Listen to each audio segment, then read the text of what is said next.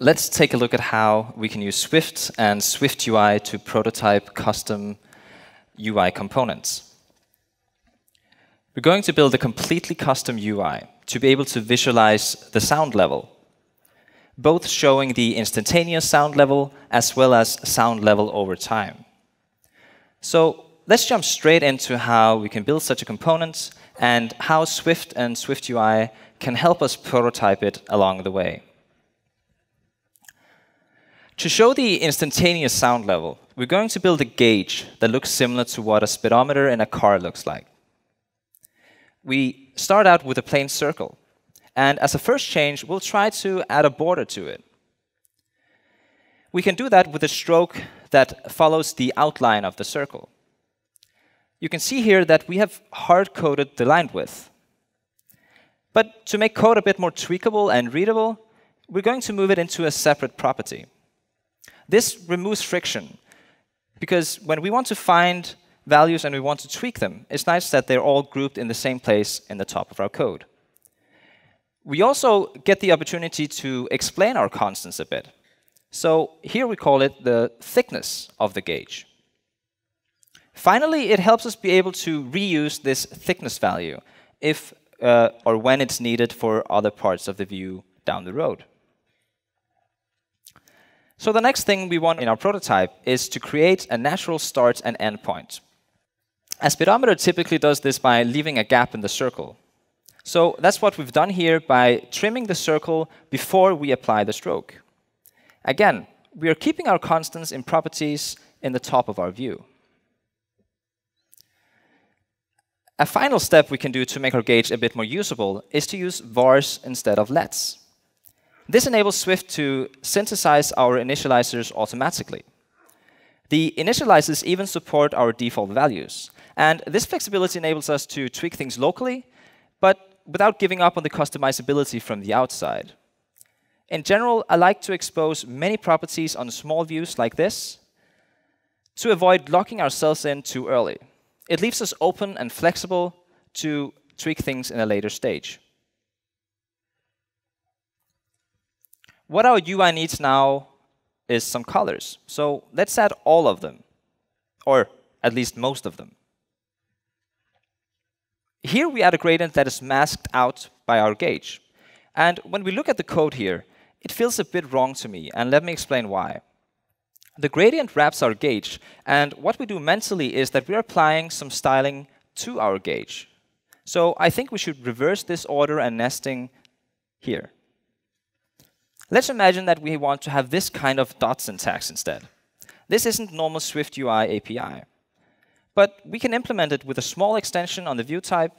And as you can see here, it's fairly straightforward to use a Swift language feature like extensions to improve the usability of SwiftUI. The new dot syntax here also allows us to quickly comment the styling call for adding our gradient in and out as we please.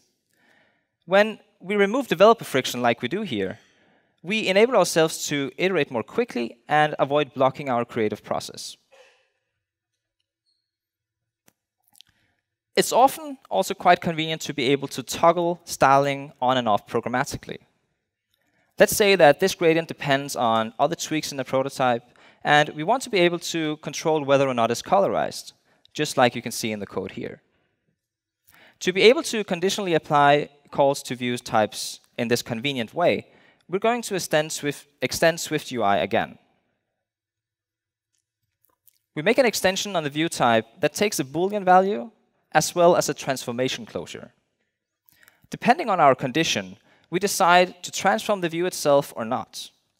Note that everything here is wrapped in a group, which is needed since the types of the two returns that we have might be different. The two return types are the transform itself and self itself.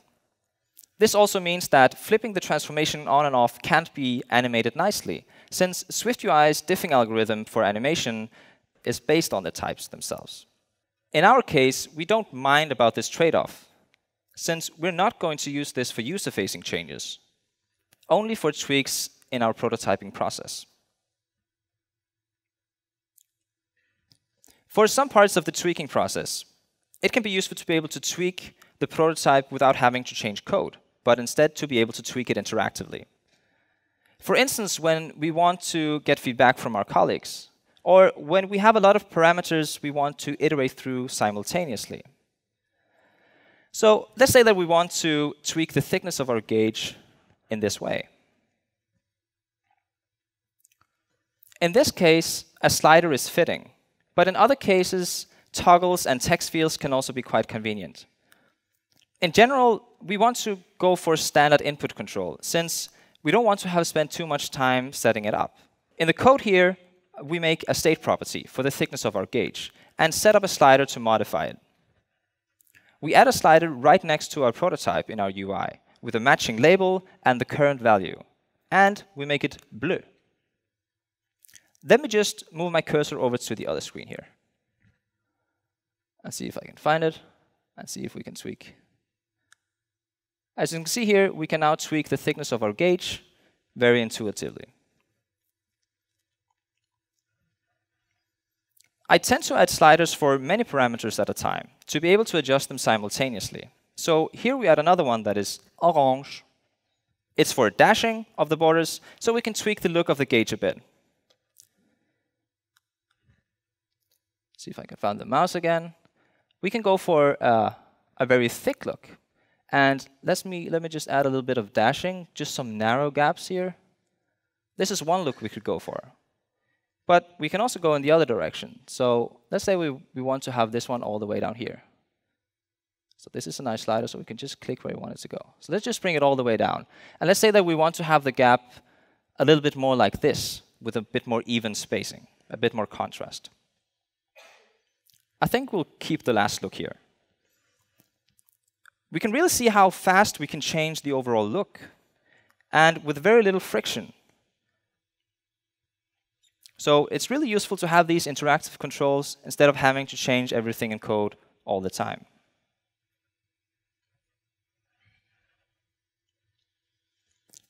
A real speedometer has labels to show what different positions represent. To be able to position them, we're going to take a look at layout. When we want to lay out things for a prototype, we could prioritize quick over perfect, but sometimes we want to try to build something highly customized that can't be done quickly. So we need to find a balance. The stack views and the frame modifiers are our go-to thing for most things when dealing with the layout. So here we start with a C stack. We add all the labels that we want to position around the gauge to our stack. And since they're laid out along the C-axis, their sizes and positions don't affect each other. This gives us the needed freedom to do custom layout for these labels. The next step is to use the frame modifier, which works a bit different than we might expect. So to better understand how the frame call works, I'm filling the background of our labels with a color here. Now we add our frame call where we specify that we want to have the label stretched infinitely in the vertical direction. And as we can see, it stretches to the height of its outer view. I've also added a border after the frame call, so we can see how the size of the label itself didn't really change here. By default, the frame call aligns its content in the center, but here we specify that we want the label to be aligned towards the top of the frame.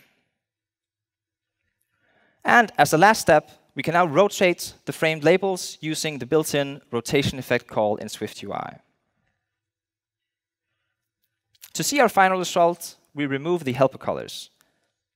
It's quite powerful how little math calculations we had to do here, even though our labels are laid out in a fairly customized way. That doing custom layout is this accessible in SwiftUI really helps building custom UI components. Let's say that we want to fill the trimmed gap in our gauge with some brand text. We could do this in a similar way that we just did before, by taking each character in our string and putting them in separate labels. But the kerning is a little bit off here. So in this case, we want more control, so that we can do a more precise calculation of the angles that we need for each string character. So let's see how we can use another SwiftUI feature to give us the sizes of each of the character label, so that we can fix our kerning issue. The first step is to use the background modifier. That stretches the entire size of the text label. Secondly, we use a geometry reader to get the size of our background view.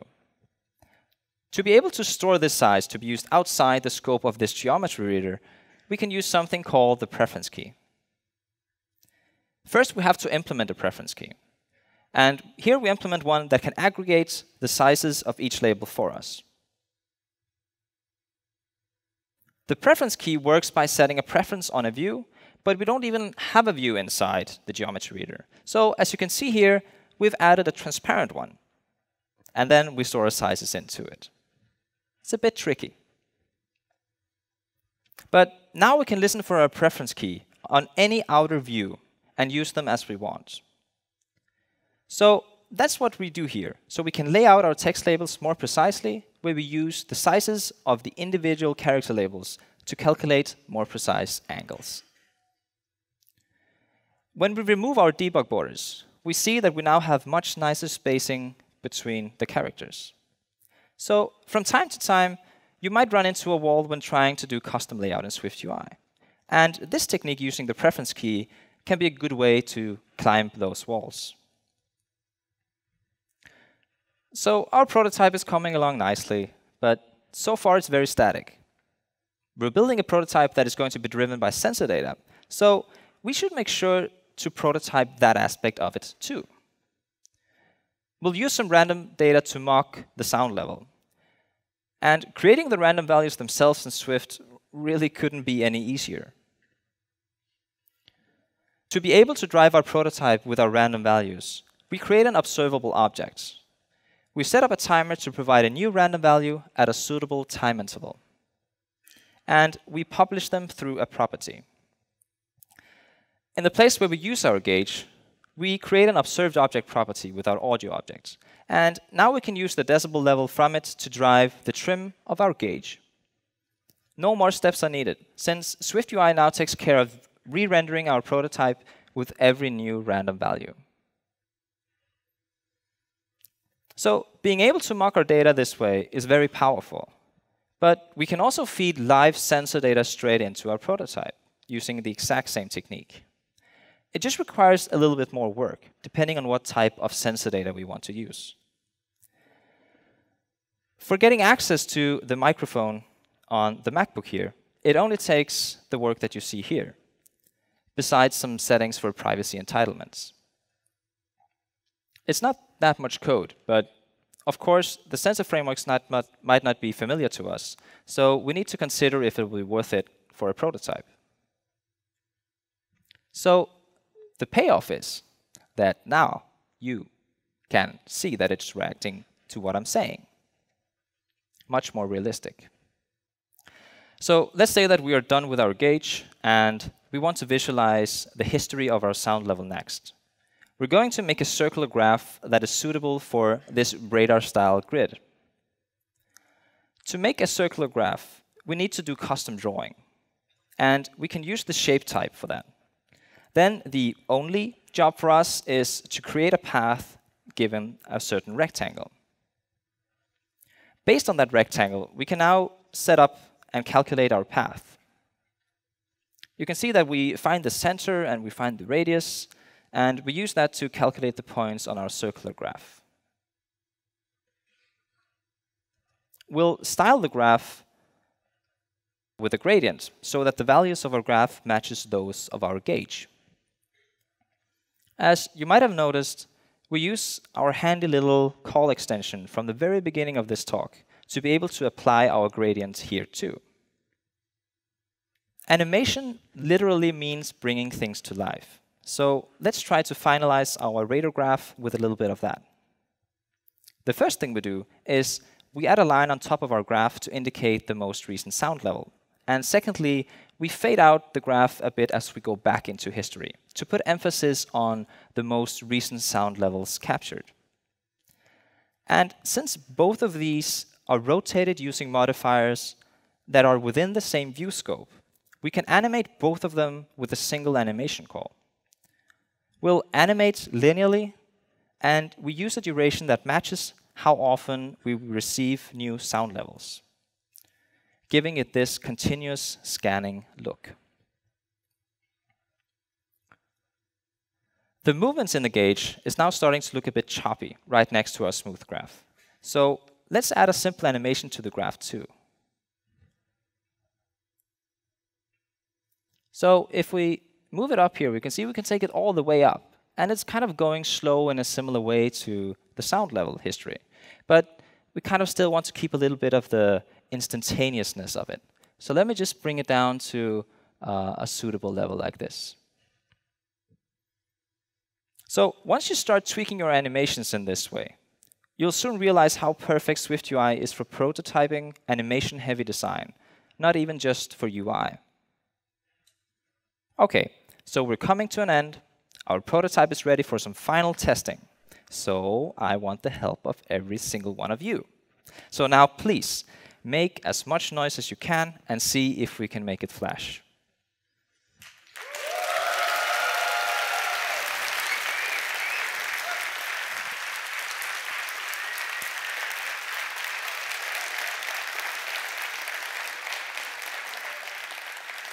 Perfect. Thank you very much.